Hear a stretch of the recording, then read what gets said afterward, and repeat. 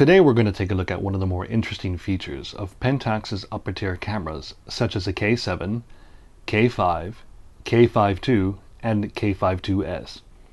And that is the ability to use the built-in shake reduction to shift the sensor just as if you were using a traditional perspective corrective lens, or PC shift lens if you will. Previously, the only way to achieve this is with a PC shift lens. Now, Pentax no longer makes any of these. They once had a wonderful 28mm shift lens, however, that's a bit long on the crop bodies. While it's true that nothing beats a traditional shift lens for ability to shift, the built-in shift system isn't bad, and actually extraordinarily useful.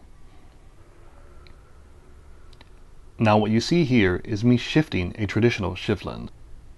Now these are in short supply, and really only found in the second-hand market, and even then it's quite expensive.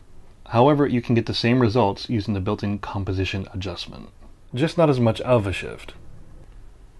There are two ways to access this feature. You can either go to the menu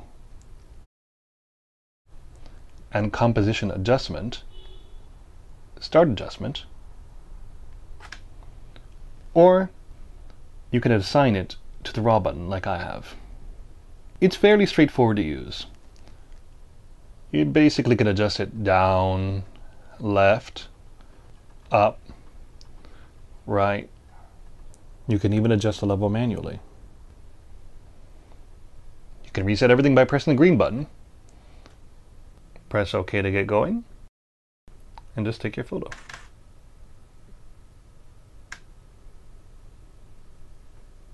And you basically have yourself a shift lens with any lens you put on there. Now this is an extremely useful feature to have when you're working with architecture and using a lens such as a Pentax 12 to 24mm. It's also quite handy for product photography. We hope you found this tutorial informative and invite you to visit Pentax forums anytime for more tips and tricks.